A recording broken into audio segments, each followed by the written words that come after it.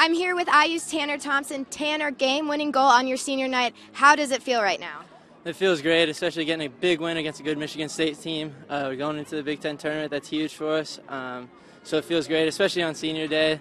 I don't think it'll be our last home game since we got the win, but it was still on a senior day. It was great to get that goal. It felt really good. So with the seedings, the way they ended up, you guys are going to be the 3 seed. So what are you looking forward to in this postseason?